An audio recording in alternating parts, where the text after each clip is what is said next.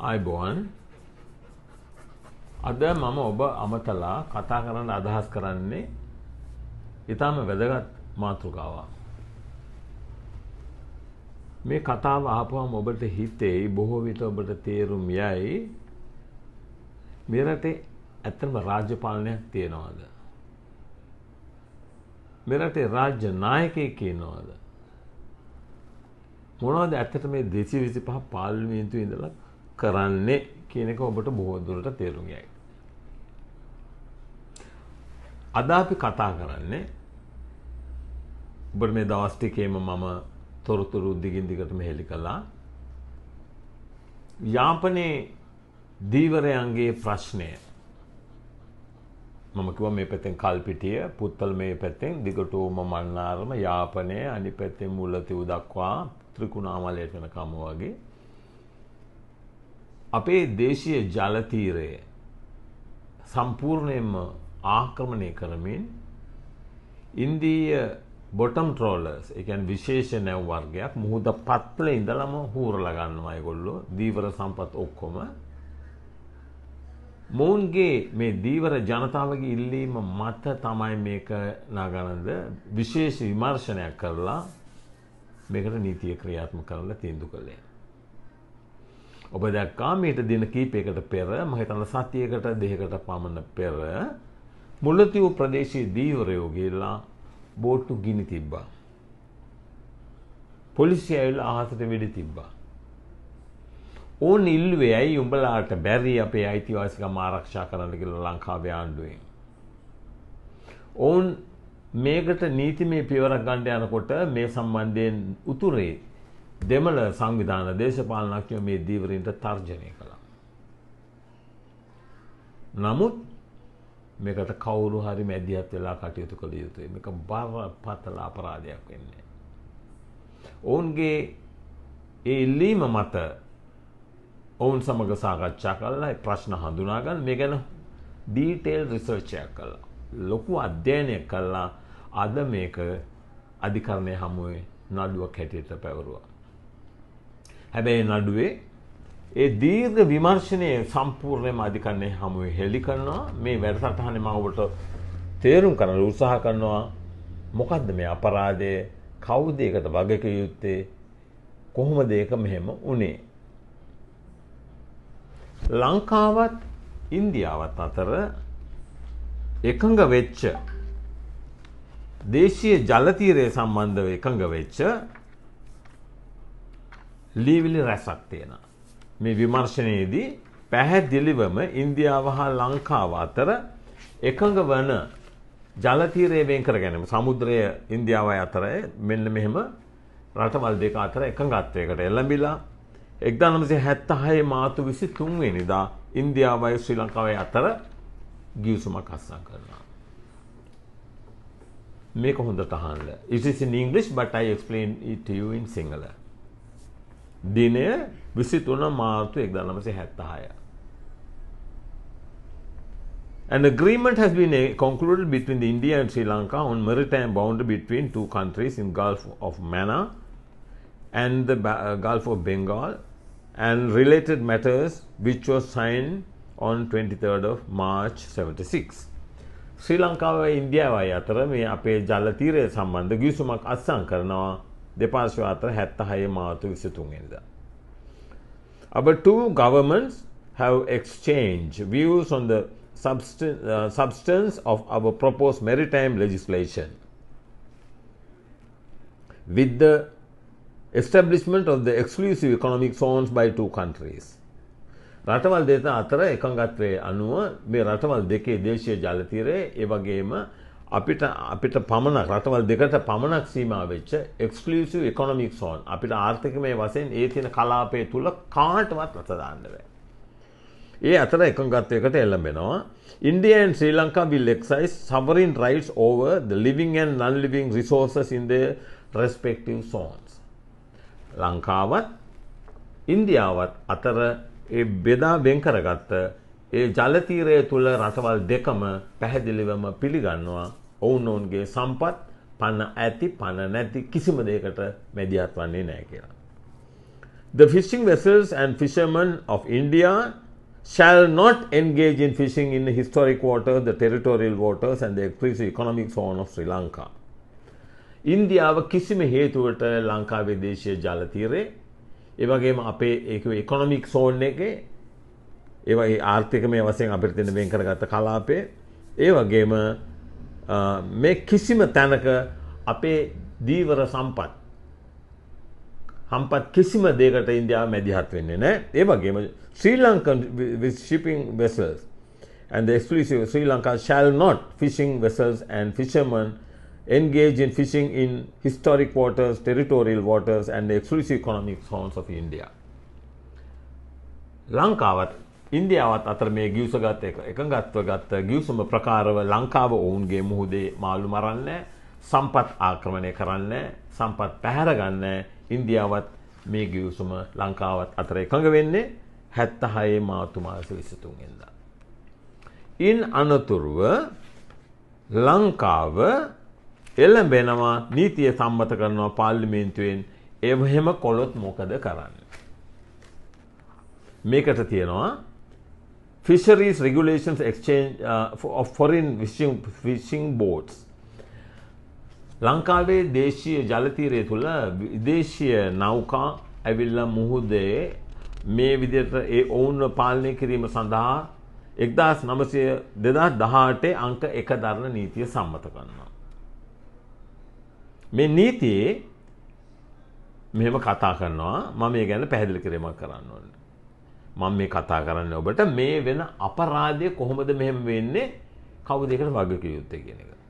මේ නීතිය කියනවා where any foreign fishing boat is used in the territorial waters, historic waters and public bays, rivers, lakes or any other or any channel or any other public island or international water Sri Lanka in contravention of the provision of this law, the master, owner, the character or any other person on board shall be guilty of an offence. අපේ දේශීය ජල තීරේ අපේ economic zone එකේ අපිට වෙන් වෙච්ච කාලාපේ විදේශීය නැවක් ඇවිල්ලා මේ විදිහට මාළු බානවා නම් බොටම් ට්‍රෝලින් කරනවා නම් ඒක සම්පූර්ණයෙන්ම නීති විරෝධී. ඒක අපරාධ වරදක්. එහෙම කොළොත්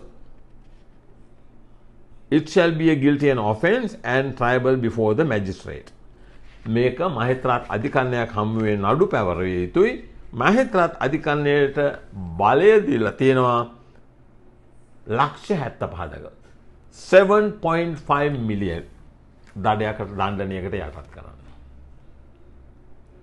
ඒ වගේම මුළු ලෝකෙ පුරාම සමත්යක් හැටියට මේ බොටම් ට්‍රෝලින් කියන ක්‍රමයට මසුන් මැරීම නීතියෙන් තහනම්. ඇයි මේ ක්‍රමයට මාළු අල්ලනකොට ඇත්තට මේක මාළු වැල්ලීමක් නෙවෙයි. මේක මුළු සම්පත් සම්පූර්ණයෙන්ම හුරගෙන ගෑම. මුහුදු පත්ලේ ඉඳලා යකඩ බෝල වගේ ලොකු දැලක් එනවා. ඒ දැලේ පළල ෆුට්බෝල් පිච් එකකටත් වැඩිය පළලයි. තට්ටු තුනක බිල්ඩින් එකකට වැඩිය උසින් යන්නේ දැල. මේ දැලට ඒක මීටර් 100ක් 200ක් දිගයි, මීටර් 100ක් වතර දිගයි. ඒකට අහු වෙන සෑම දෙයක්ම ගල් මල්, මුහුදු පැලෑටි, මාළු බිත්තර, කුඩා මාළු වගේ ඉඳලා ලොකු මාළුවා මුහුදු පතර සම්පූර්ණයෙන්ම විනාශ කරනවා මේ ක්‍රමයෙන්. මේන් දීවරය අතරමං වෙච්ච ඉඳ තමයි උතුරේ දීවරයෝ රජයට විරුද්ධව ඉදිරියට ඇවිල්ලා ඒ විදිහට බෝට්ටු ගිනි තියලා ගියේ මේක වහම නවත්තපල්ලා කියලා.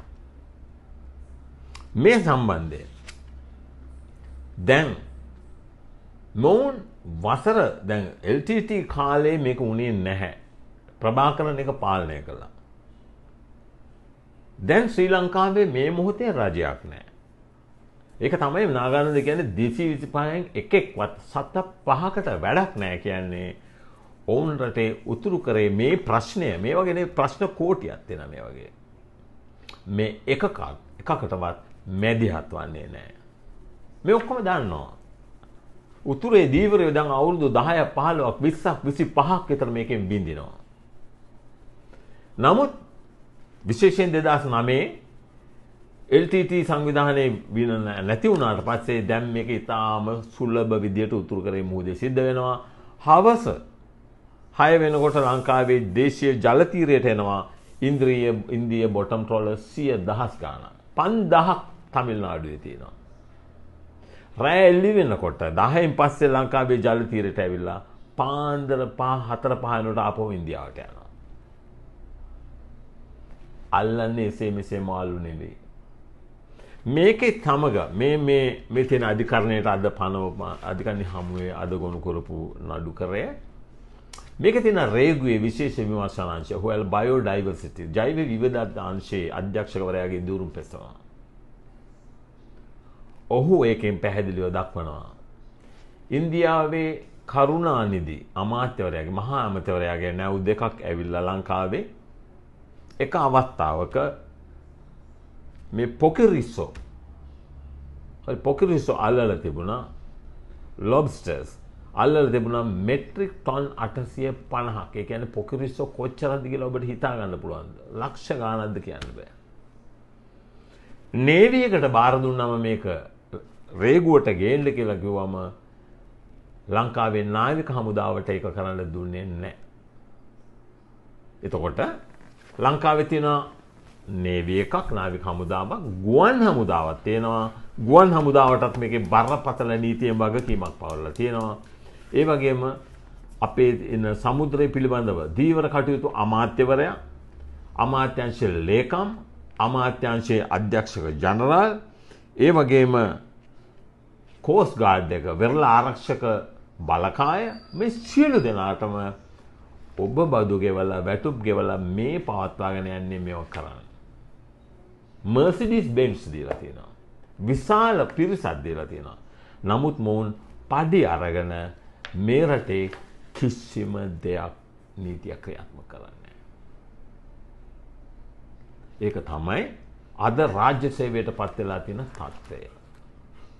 ඔබට මතක ඇති අර කැලේ ගස් කපලා කැලේ කපනකොට කෘෂිකර්ම අමාත්‍යාංශයේ ලේකම්වරියේ ඒ කැලේ අල්ලන අයට කැලේ සුද්ධ කරන අයට එන්න මම ඔප්පු දෙන්නම් කියනකොට ඒක නාගනන්ද අධිකරණයේ අභියෝග කරපු අවස්ථාවේදී ඇය දුවලා ගිහලා ගෝඨාභයට කිව්වා මෙන්න මෙහෙම මට නඩුවක් දීලා දාලා තියෙනවා මේක මට කරන්න බෑ මේක නීති විරෝධී කිව්වම ඒක ඉල්ලාස් කරගත්තා. දැන් මේ සියලු දෙනාම මේක පොලිස්පතිටත් මේකේ වගකීමක් තියෙනවා. මේ සියලු දෙනාම මේ රටේ මේ මොහොත වෙනකොට මේ රටේ සමස්ත ජනතාවම උතුරු කරේ ජනතාව දකුණු කරේ ජනතාව සම්පූර්ණයෙන්ම අනාථ කරලා තියෙනවා. වාර්ෂික පාඩුව රුපියල් වලින් නෙමෙයි ඩොලර්ස් වලින් මේ රිසර්ච් පේපර්ස් ඔක්කොම මේකේ ගොනු කරලා තියෙනවා. ඩොලර්ස් වලින් මිලියන 850ක් 900ක් හිතා ගන්න පුළුවන්. දීවර පවුල් ලක්ෂ 3කට වැඩිය මේකෙන් අනාථ කරලා තියෙනවා. මොවුන් මුහුදු පත්ලේ ඉන්නවා කියුකම්බර් කියලා එකට කියන්නේ සී කියුකම්බර් කියලා. ඇත්තටම පිපිඤ්ඤ ගෙඩියක් වගේ දිග සතෙක්. එයා ඉන්න ඕන මුහුදේ. එයා තමයි මාළුන්ට කෑම හදන සතා. රුපියල් 80000කට විකුණනවා මේ කිලෝ එකක් අල්ල. ලංකාවේ රුපියල් වලින්. ඒතර මාළු සම්පත අසීමිත විදිහට විනාශ කරනවා. ඒතර අපේ දීවරයෝ ගැන කොයි රටින්ද ඇවිල්ලා බලන්නේ? මේ සම්බන්ධයෙන් මෙදිහත් උනම් මම මේ කියන්නේ මේ නඩු කරේට යාපනයේ 3 දෙනෙක් ඉදිරිපත් වුණා මේකට පෙත්සම්කරු හැටියට ඔවුන්ට ආපු බරපතල තර්ජන මැද දෙන්නෙක්යින් වුණා. හිතන්න. අපි ජාති ආගම් කුල මල මේ වගේ බෙදිලා දේශපාලන පක්ෂ වැදින් බෙදිලා රට කනවා 225ක් රට විනාශ කරනවා. මේ වගේ අපරාධ හමුවේ පුරවැසියෝ හැටිය අපි බරපතල අපරාධයක් කරනවා. අපි රටේ නීතිය පැත්තකට දාලා අපේ වගකීම පැත්තකට දාලා එක එක කඳුරු වලට බෙදලා ඉන්නවා. අපේ වගකීම ඉෂ්ට කරන්නේ. ඇත්තටම මේක මහත් ඛේදවාචකයක්. නීතිය ඉතා පැහැදිලි. සෑම නියතියක්ම මාධිකරණය ගොනු කළා. Bottom trawling in Sri Lankan water is prohibited by law. ලංකාවේ නීතිය ප්‍රකාරව මේ bottom trawling ක්‍රමවේදය යටතේ ලංකාවේ මුහුදු තීරය තුළ අපේ දේශීය ජල තීරය තුළ මාළු වැල්ලීම සම්පූර්ණයෙන්ම තහනම්. රජයේ දෙපාර්තමේන්තු ඒ වගේම අමාත්‍යාංශ, ඒ වගේම ත්‍රිවිධ හමුදාව ධන ගස්සලා තියෙන අවස්ථාවක අපිට යන්න තැනක් නැති කරලා තියෙනවා.